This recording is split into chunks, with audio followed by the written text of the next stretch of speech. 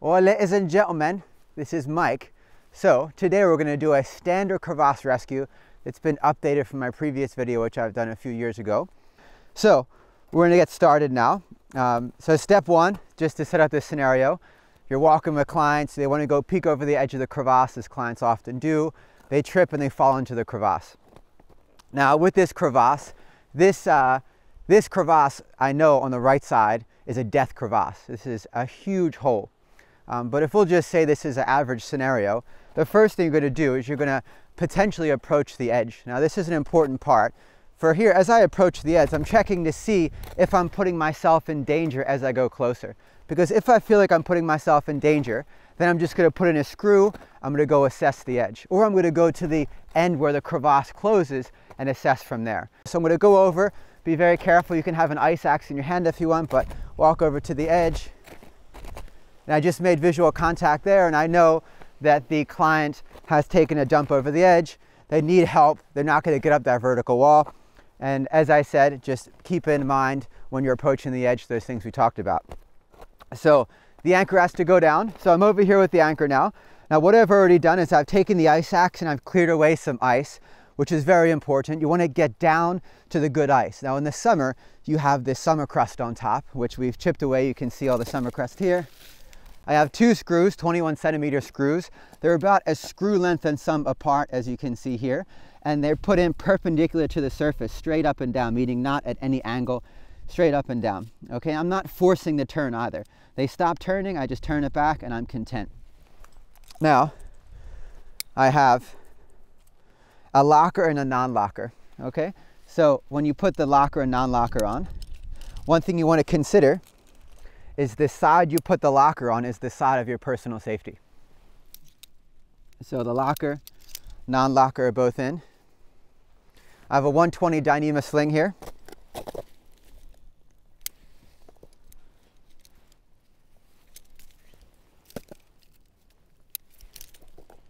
Now I put that 120 sling on.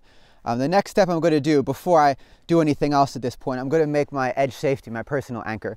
So to do that, I'm going to take one end of the rope.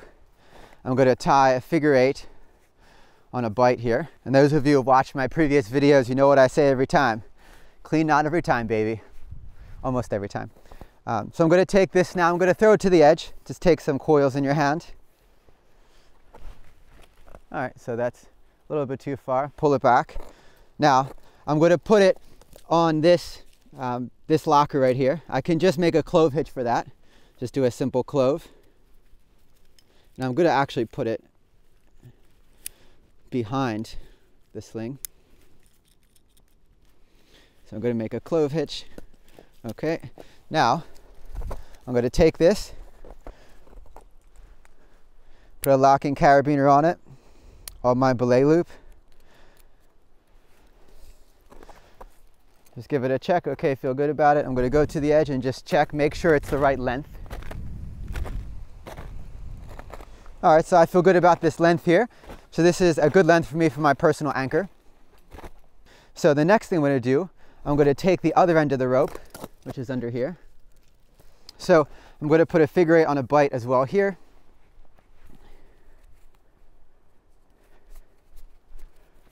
Just like that. You know what they say.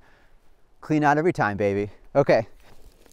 So there are a few knots you can use here at the focal point. For example, you can do a overhand, you can do a figure 8, and you could do a clove. But for the purposes of learning, I recommend doing an overhand or a figure 8. But I'll do an overhand. And I use a carabiner when I start. I put the carabiner in, I just grab some slack here, bring it around, put the carabiner through.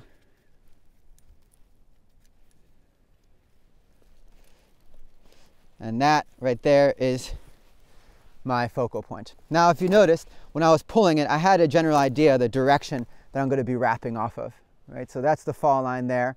I had an idea where it was, so therefore I made the fall line where I'm pulling the anchor towards that direction. So be conscious that you don't want to pull over here and make the knot over there if you're rappelling in this area or rescuing in this area. Now what this gives me is this gives me a focal point, and it also gives me a shelf to use.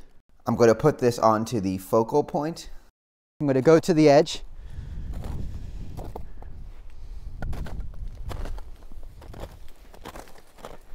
What I'm going to do now is I'm going to lower slack down, and you see Hoika doing some climbing there. I'm going to lower the slack down until I get about 1 meter past him. And that looks good right there. Okay, so I'm going to bring the slack back up now. So I'm going to take a figure 8 now on a bite. I'm going to put this in the shelf now.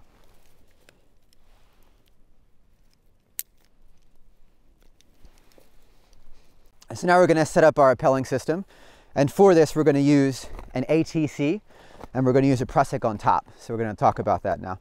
Just to review my setup quickly before we continue, I have my personal safety attached to the screw up here, and the first line down was on the focal, which you can see right here. The second, the loop went down, came back up, and it's on the shelf here. Right? My carabiner on myself is click checked. Okay, so I'm going to rappel off of the shelf. Okay, so I'm going to set up my system on the shelf. Now for this, we're going to use an ATC, and this ATC has 2 modes. We have a high friction mode here with the teeth, and a low friction mode. Also has, you can put the carabiner in here to have guide mode, which we'll talk about later.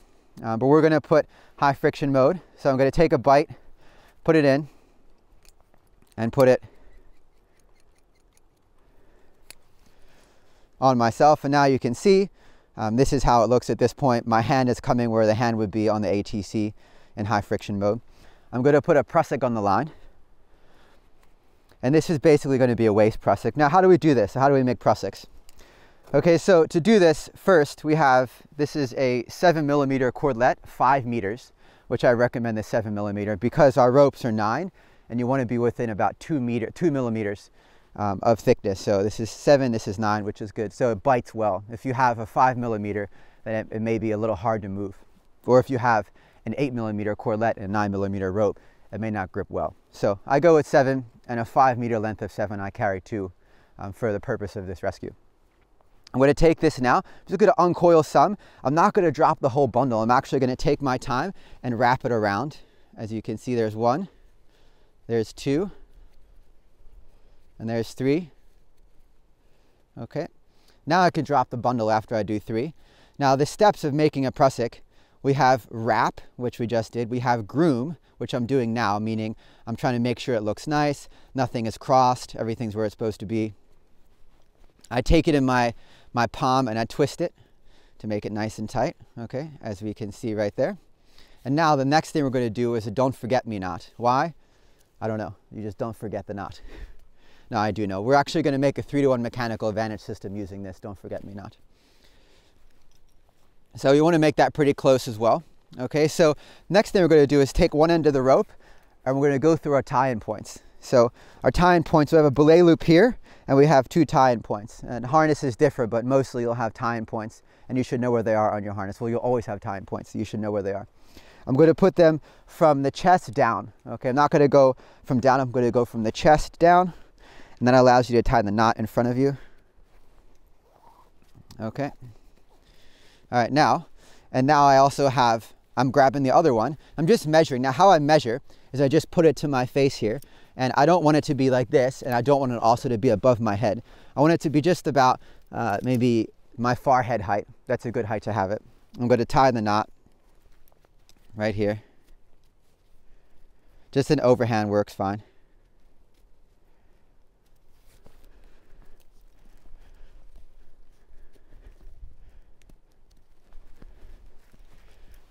Okay, so that's good. Now with this you can put the slack in your pocket. That's the easiest probably way to do it starting out. Just pop it in your pocket.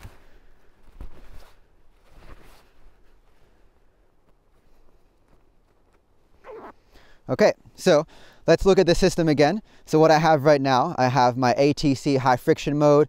I checked it again. The climber is going up toward the anchor. The hand is going where my hand would be on the high friction mode here.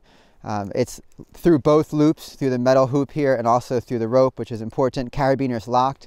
I'm using a steel carabiner for wear because, of course, the more your rope's rubbing on a carabiner, the more the carabiner gets destroyed, especially in the summer with a lot of ash, as you see now. So I have a steel carabiner. Just gonna go up and check my anchors. Again, click, click, click, non-locker, works well.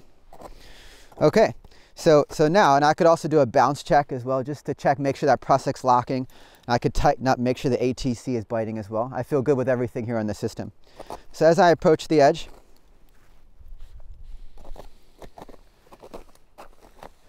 I can also remove this personal safety here. Okay, and I tend to leave this right on the edge so I remember when I come up, it's right there. Right on the edge. Now when you're going down, this step we're going to do is we're going to have to hold this, and also we're going to be controlling the brake strand. So you're never letting go of the brake strand. So basically both hands are always occupied. We'll learn in a different video how to rappel in a different way, but this is, for this rescue, we keep the Prusik above because it's very easy to ascend with. That's what we'll be teaching. So I'm going to go down, I'm going to mine both. Now if you happen to get in a point where you accidentally let go of the Prusik and it locks, it's fairly hard to get undone if you're not finished your rappel yet. So just make sure that you're keeping the Prusik close to you as you go over the edge. So off I go. And I'm going to make sure also when I'm coming, I'm just going to be careful of kicking ice over onto my victim, as you can see covering his face here. I'm going to stop just above the victim here so I can work well. What I'm going to do immediately is just put a catastrophe knot, which you can just do as an overhand, let's say right here. Simple overhand. And you don't have to clip this into yourself. Why? Because your ATC is still on and engaged. So if you were to slide down, you would stop right here. Okay? We'll learn about what we're going to do in a moment with that. Okay, so now I feel good about this setup. I'm going to go and assess the client, make sure ABCs, airway, breathing, circulation. So he feels good on that. Okay, the next thing I'm going to do is I want to attach him to the rope. We can use just a carabiner, meaning a triple locking carabiner, or we can use something like a pulley. We're going to use a pulley in this example, but the carabiner is basically the same process. You want to make sure you're as efficient as possible, because the 6-to-1 has a lot of edge friction. The ATC is very high friction. The carabiner is also high friction, so it's actually not a 6-to-1. It's more like a 2-to-1. But we're going to use a pulley to increase efficiency. How we're going to do this now is I'm going to take the rope here. I'm going to put the pulley on the rope like so, as you can see. And I'm going to put the carabiner on the pulley. I'm going to put the carabiner on the belay loop. I have to now put a slip hitch here, because if I don't put a slip hitch and something were to happen, then he were to keep sliding and sliding and sliding, which would make our situation more difficult if he slides down to something more dangerous and happens to get injured. Okay, so for the slip hitch, I'm going to pull up here. Now, as I pull up, notice that I'm reaching across with my right hand is on my left side, and I'm bringing the rope over both strands. Now we can see this over both strands and putting it through. Okay, one more time so you can see again. I'm reaching over with my right hand, taking it, pulling up more, bringing the rope over both strands and through that loop right there.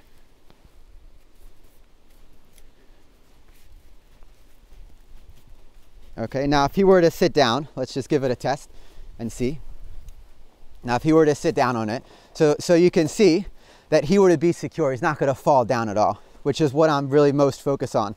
And also, what happens when I pull this rope here is this would pop, and then it would be able to continue and travel up the rope. Okay?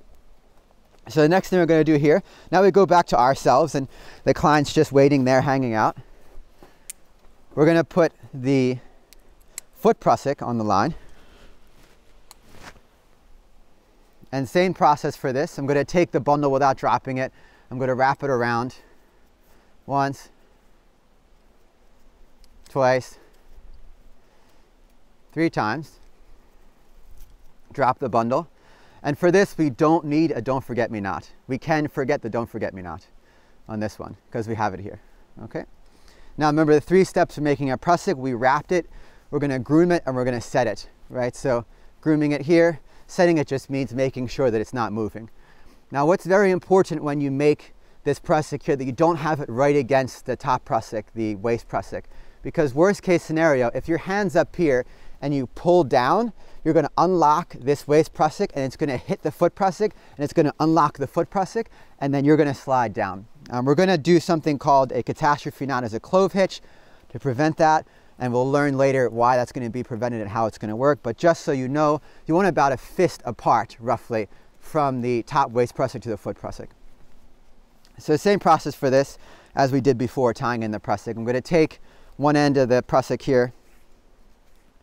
I'm going to put it through my tie-in points right there. It's a little chilly, huh? A little bit. A little nippy. And now I'm going to tie the knot here. What I can do is I can lower it a tiny bit because I'm going to add some slack into the system. And then with this, then I could pull it back up and it's still separate. Okay, and now we have an overhand knot. Just to look at the system again, we have the first waist Prusik going down, tie-in points, the second foot Prusik going down to tie-in points.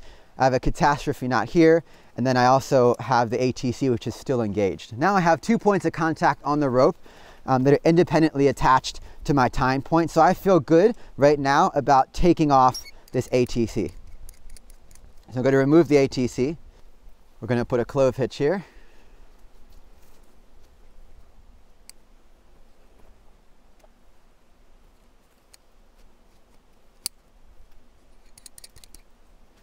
And now you could just take out the catastrophe knot here.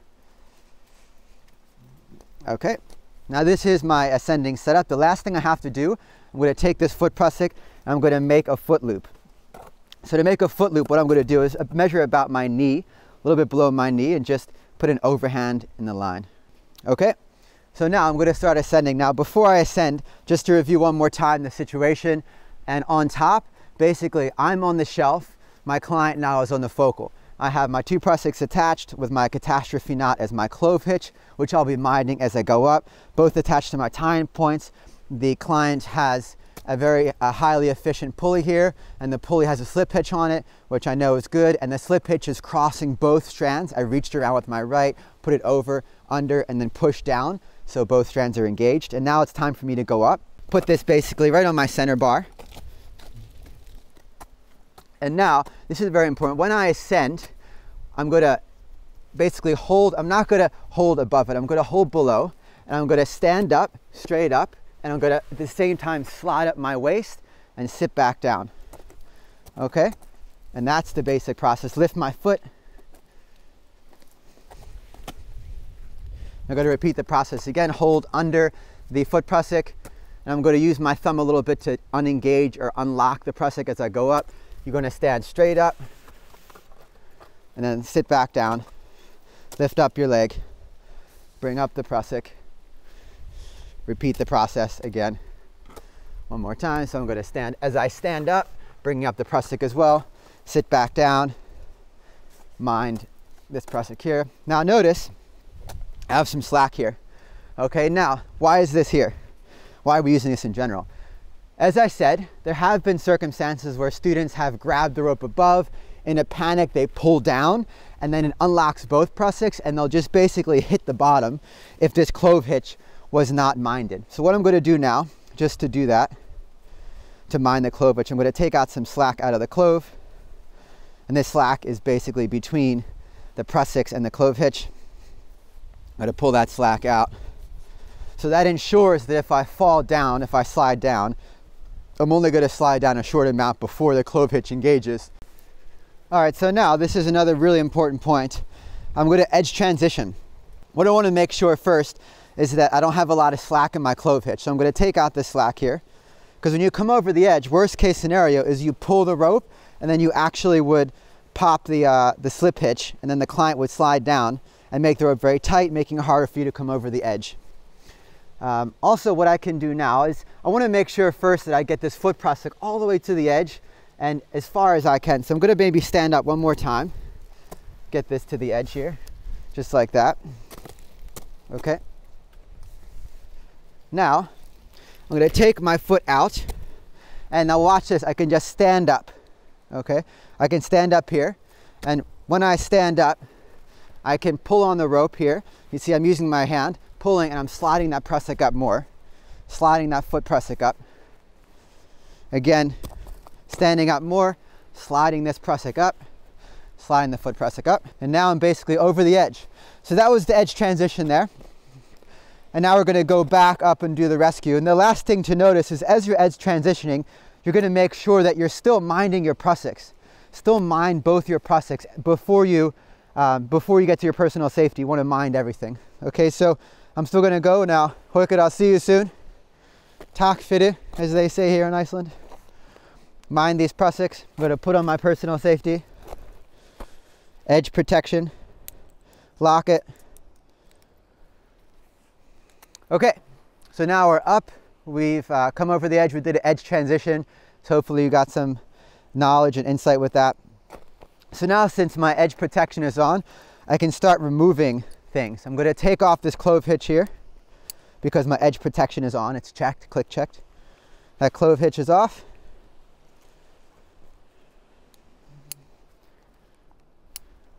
I can also take off the Prusiks off of myself and one of the Prusiks off the rope. So I'm going to just undo these. Okay, so I'm going to take this off. And now I'm going to take this one off the rope. I'm going to take the Prusik off the rope that does not have the don't forget me not. Okay? So in other words, I'm going to take the foot Prusik off the rope that we used. Okay, that foot Prusik is off the rope. And you don't want to just drop your stuff. If you don't have time to bundle it up, which you don't, just put it in a pocket, right? Just keep your workstation clean. Don't step on your own gear. Right, that's the client's job, not yours. But all right, so I'm going to take this off myself now as well, but I'm not going to take it off the rope. Okay, this is going to be used as my 3-to-1, and we'll talk about that in one moment. Okay, so now what we're going to do is we're going to put in a mechanical advantage system. Okay, so what I'm going to do now, I'm going to put this in the shelf. Okay, and I'm going to put this, it's actually a little pro tip here. You could put the loop, this metal loop, toward you and avoids a twist in the line if you have the ATC guide. So I'm going to put this loop kind of like that orientation toward me. I'm going to now put this rope, the rope that I rappelled on, with the Prusik is still there. I'm going to put this into the ATC. Okay, now how do we do this? This is a really important thing that can't be overlooked. So the ATC, we have, once again, high friction mode, low friction mode. We have the hand and the climber. Okay, the climber's rope is going to go on top of the hand. So if you notice here, I'm holding it where the climber's rope is above. I'm going to put that into the ATC in that exact orientation. Okay, now if we look at it one more time, we can see the climber's rope is on top of the rope that's going into the high friction teeth here. Okay, so now I'm going to close that up. Okay, so at this point we have this figure 8 here. But before we can take this off now because we want to use this carabiner here for the 3-to-1. But before we take it off, you want to check and make sure if I pull, if the client's weight pulls, what's going to happen. And if I pull slack, what's going to happen. If you feel confident with that, then we're good to go. And of course, you click check your carabiners. I click check this carabiner here, we're good. This carabiner is checked. So now I'm going to take this off the system.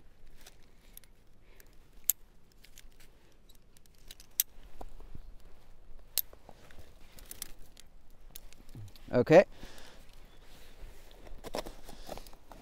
And now what's valuable to do is sometimes the slip hitch can be a little finicky. So you want to make sure, I'm going to go to the edge. I'm just going to drop that actually. I'm going to go to the edge. And I'm going to be assessing and taking care when that slip hitch is going to pop. Because right before it pops, I want to give it a yank. Because sometimes it gets pigtail, meaning it twists and it doesn't pop. So we're going to make sure that we pop it properly. Okay, I'm going to take this.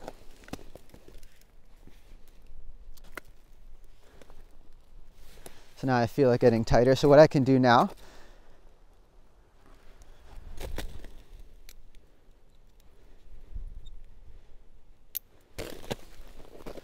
okay, and now it's going to give it a nice firm There we go. So it just popped. I'm just gonna go and assess, make sure that it did pop. While I'm doing that, I can also bring my Prusik with me.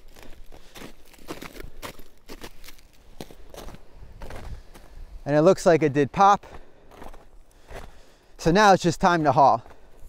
This is the most fun part of the rescue here. So what I recommend is there's a way to haul where I'm going to take the rope, I'm going to twist my hand, I'm going to pull, come forward, pull, come forward, pull, and I'm using my body, I'm using my legs as well. Could go back a little bit as well.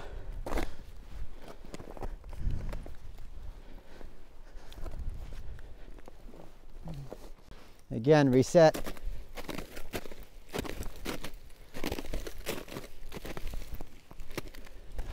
Just check on the clients. They're doing well.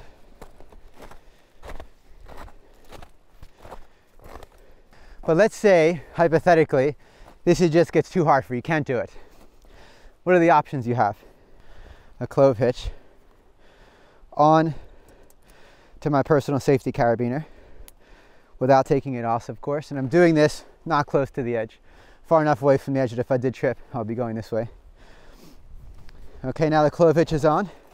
Now I can just walk back. So this is another simple way to do it. You can walk all the way back, of course, off of frame here. Or another option is you can just kind of do this. You can put it between your legs. There are many options to make it easier on your hands. Okay, now the client's coming to the edge. Now when they come to the edge, I want you to notice what's happening. Do you see how this rope is slack now? Okay, that's the kind of something you really have to mind. You have to be careful and keep that brake strand, or the strand where the hand would be. Make sure that's nice and tight. So sometimes when you pull up, you want to also pull this brake strand so it tightens the climber rope. Okay? Now I'm going to show you another little trick when it gets close to the edge. So now we have three options. What we can do is we want to go to the edge.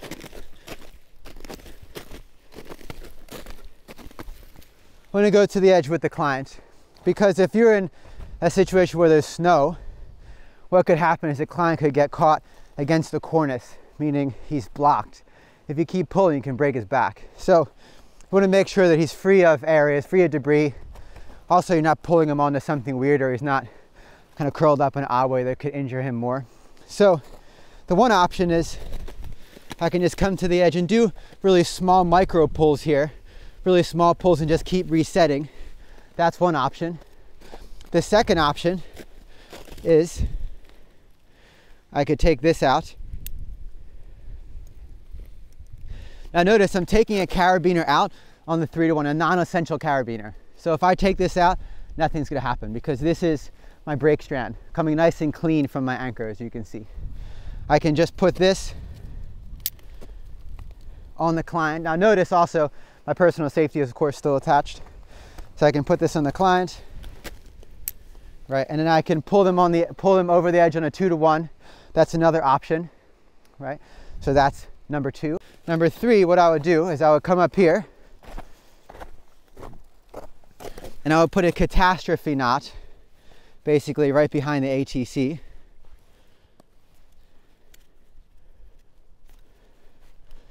And this is just in case, because the ATC is not a hands-free device. So this is the other option. This is probably the easiest, just doing a 2-to-1 over the edge. And now, of course, he's coming over. From this point, I may grab by the loop here. I want to bring them 3 meters from the edge